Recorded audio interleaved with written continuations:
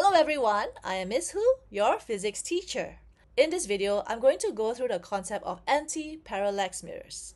Now in this video, we're going to look at an anti-parallax mirror that is usually found in ammeters and voltmeters.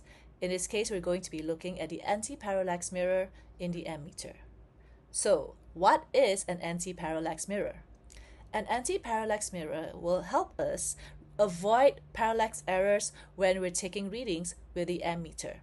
So, how do we use this? Now, whenever we want to avoid parallax error, we have to ensure that our eye position is perpendicular to the scale that we are reading.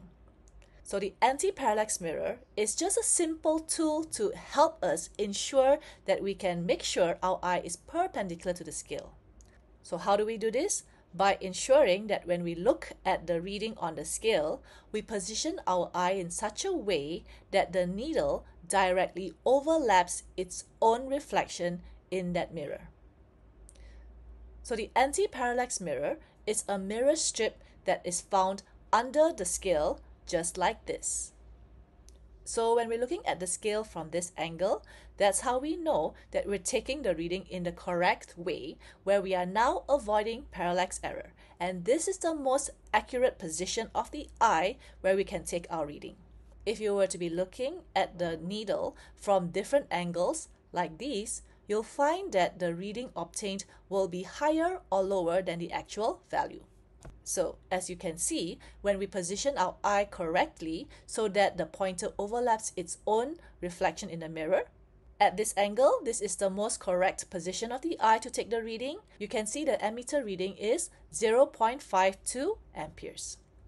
Now, if we were to look at the scale from this angle, we're not looking at the scale perpendicularly anymore. So you can see that the needle does not overlap its own reflection. You can see the reflection of the needle right there in the anti-parallax mirror. At this angle, you can see that the needle is now showing us a value that's lower than its actual. We're reading the value now as 0.50 amperes. Whereas, if you were to look at the scale from this angle, again, we're not looking at the scale at a right angle.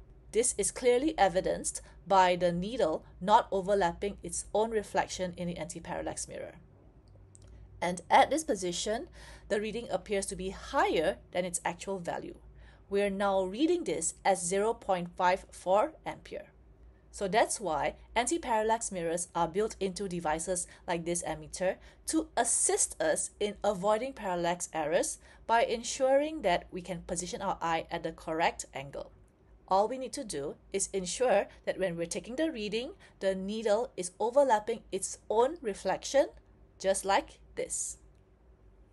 So I hope you found this video helpful in understanding a little bit more about physics lab apparatus. So don't forget to like and subscribe for more physics videos from your physics teacher, Miss Ho.